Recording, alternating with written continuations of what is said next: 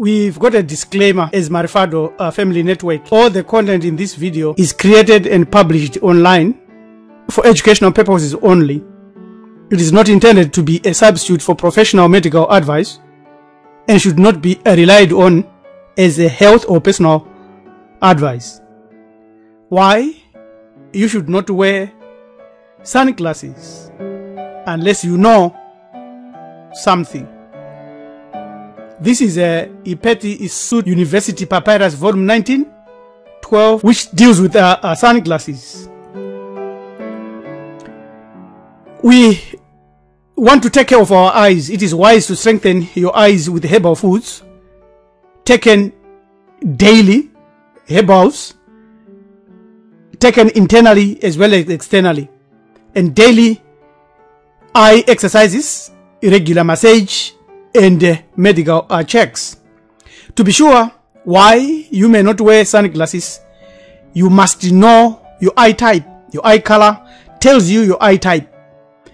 If you have lighter eye color, your eyes are more sensitive to light because you have a less pigment and less carbon, less melanin in your irises to protect your eyes from the sun.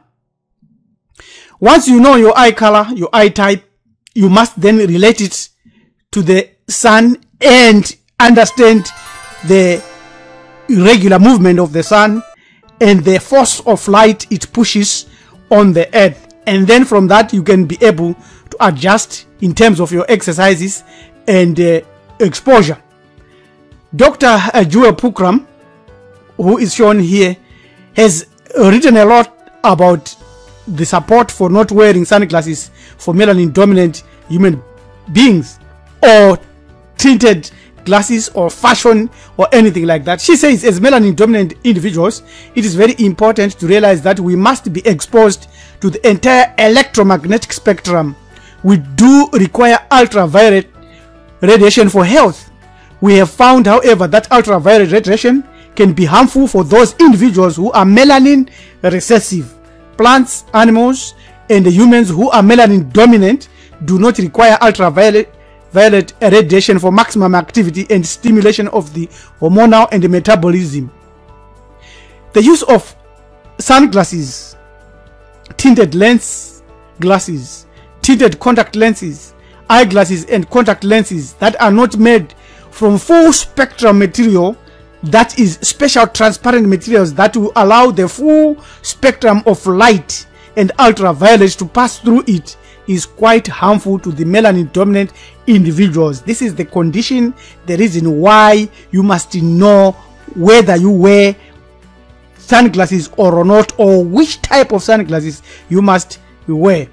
Plants, animals, and melanin dominant individuals require this ultraviolet light, requires it to survive and to live healthily on the light. So remember, you may not need to wear sunglasses if you are close to the natural range in terms of your eye color. We'll come to that shortly.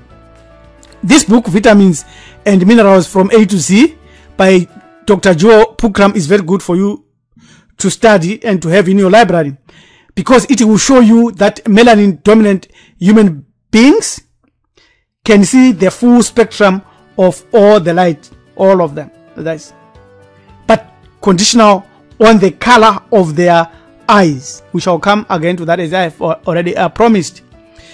Please study this chart very intently. This chart is a mathematical and pictorial demonstration of photonic vibration rate of each primary race present on the earth today. This chart demonstrates various spectrums of photon activity innately perceivable by each race.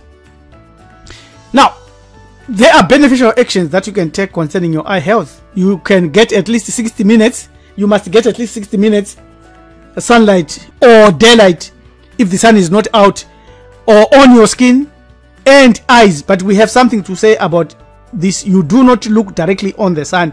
You look in the heavens, and you must see the blue skies, and you must see the light of the sun. So you expose your skin to sunlight, and you don't use glasses. Look at the sky or out in the open, not directly at the sun. Overall exposure in the early morning or sunset is ideal. If you feel that the sun is too strong for your skin, on your skin, wear light clothing, hats and shade, and use the shade, tree shades.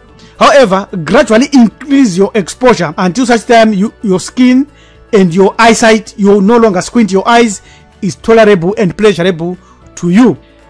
The electromagnetic spectrum, this one, in summary about it, this is very interesting. You can see that this is the range we are dealing with here. This is the range we are dealing with, but you see that there is more when it comes to melanin dominant eyes and in terms of what we see. In summary, light is one of the most important nutrients for melanin dominant individuals. Full spectrum light, including X-rays, cosmic rays, TV waves, radiant heat, long ultraviolet rays are important to the health of melanin dominant individuals. Capture that. It is recommended that a thorough study of light and its phenomenon and effect upon human life be undertaken by melanin dominant individuals and become part of the educational system in our schools and predominantly melanin dominant population. So you must engage in your studies, in personal studies and experiments, so that you can know and come up with a lot of information about that. People on the earth used to have dark brown eyes. 6,000 or 10,000 years ago, other eyes and other colors started to appear. Blue, gray, green are a recent evolution of human physiology of the eyes. The mutation effected of this came from an OCA2 gene, which is involved in the production of melanin, the pigment that gives color to our hair, our eyes, and our skin. A genetic mutation affecting the OCA2 gene in our chromosomes resulted in the creation of a switch, which literally turned off the ability to produce brown eyes. This is what was said by the scientists. We have given the site where you can go and study. Therefore, what we know is that the oldest people on earth are melanin dominant human beings who look like this, within a range like that, based upon mitochondria DNA, skin pigmentation, written history, rock pictures, bones, Asian languages. We know that melanin dominant people or human beings are authentic. They are also known as Nigritians or Bantus. Melanin dominant Africans are able to see the whole full visible spectrum of light frequencies, whereas melanin recessive people and neonates cannot be able to see that. What color of eyes then must wear sunshades? Whether you have a light or dark colored eyes, your eye color does actually have an impact on your vision. If you have a lighter eye color, your eyes are more sensitive to light because you have less pigment and melanin in your irises to protect you from the sun. This means that you could have a greater risk of macular degeneration. Therefore, when you go to do your sunbath, you are aware of that fact. You then have to reduce the impact of that light, not by wearing sunshade, but by not looking close to the sun. So you can do your sunbath at dawn when the sun is just coming up, or sunset, not any other time when the sun is the hottest. So what color is your eye? How do we know the color of the eye? What do we use to detect that this is your color, the color of your eye? This is the image of the eye. It is the iris, this one, which is colored. The lens is crystalline, it's glassy, but it is hidden by the cornea. A person's eye color results from the pigmentation of a structure which is known as the iris, which surrounds the small black hole in the center of the eye, which is called the pupil, and helps to control how much light can enter into the eye. So the light goes there, as we see here, through the pupil, and this is the iris and the limbus muscle and the blind spot somewhere here. The color of the iris ranges on a continuum from very light blue to dark brown. Dark brown or black was the original. Most of the time, the eye color is categorized as blue, green, hazel, or brown. Brown is the most frequently eye color worldwide. Lighter colors have come recently, as we have already seen, and especially dominated by people of European ancestry. So what caused these variations? We are showing them here, all the variations. So ochre 1, what is ochre? this one, ochre. It is oculocutaneous albinism, formerly the P gene. This is what they are calling ochre. So it's it's albinism.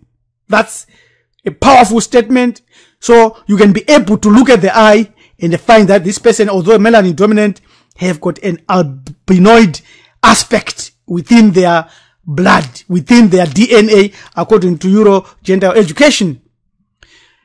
Ochre 1 is caused by an alteration of the tyrosine gene and can occur in 2 variations. The first is ochre 1A and means that the organism cannot develop pigment at all. The hair is usually white, often translucent, and the skin very pale. Vision usually ranges from 20 over 200 to 20 over 400. So you have got another ochre B and ochre 2 and many of them. So the P protein is believed to be an integral membrane protein involved in small molecular transport, specifically tyrosine, a precursor of melanin. Certain mutations in ochre 2 result in type 2 oculocutaneous albinism. Ochre 2 and cause the human homologue of mouse P pink-eyed dilution gene.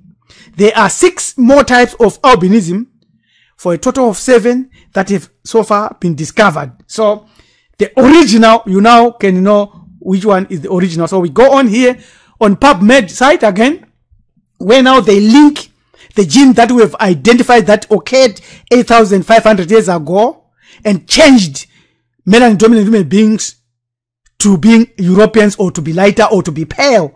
This is the SLC24A5.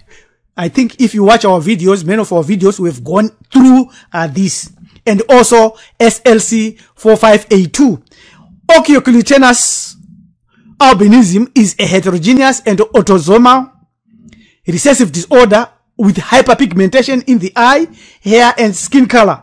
4 genes, TYR, ochre2, TYRP1, and SLC45A2 have been identified as causative genes for non-syndromic ochre 1 to 4 respectively. So this is very clear. It's very straightforward. We are going to supply and give you the links that you can go and study. And for all the above reasons that we have given, we melanin dominant people as a group or community should not wear sunglasses. And the reason is to have better health other than to look good or to be fashionable. We must be in the habit of maintaining our bloodlines within a melanin dominant human range, not outside. There should never be any compromise on such a factor. Melanin dominant people have all the eye color you can find in this world because we are the parent race of all human beings. So you got people with the blue eyes, brown eyes, which is the dominant one, and black eyes, which is the dominant one, and others like pale or green and so forth. So the treatment, how you should behave, you can read this book so that it can assist you to guide you on your eye health. In summary, therefore, we must not wear sunglasses because we damage our eyes if we have the original melanin dominant eye type within the melanin dominant ranges. By eye color, it is the melanin in your eyes which we have identified already as seen in your iris. The brown eyes, original. Black, dark eyes, original. And these, we know they came later, 6,000 BCE or thereby. So, brown eyes, most common eye color worldwide. This varies between dark brown, light brown, and honey brown eyes. Blue, people with blue eyes have less melanin in their eyes than any other color. Blue eyes are thought to come from a genetic mutation of one individual. We have identified the source. Green, thought to be the most attractive and one of the rarest colors that you can find amongst people. Hazel, the hue of hazel eyes changes based on what you are wearing and the type of lighting you are in. Hazel eyes has a variety of colors. So this is eye color and health and genetics and maintaining ourselves. So for more information on what we can study and what we can learn and how we can go about this get in touch with us on join@marifado.com. This is Manager Topi, Priest Rabbi LM Dumizulu, Mjakanja Kuniken Mskabanu of Marifado, our inheritance, saying we should not just jump into fashion, we should know what we are doing. Till we meet again, have a great day. Tatenda Siabonga, Enkosi, Edupe, Asante Sana.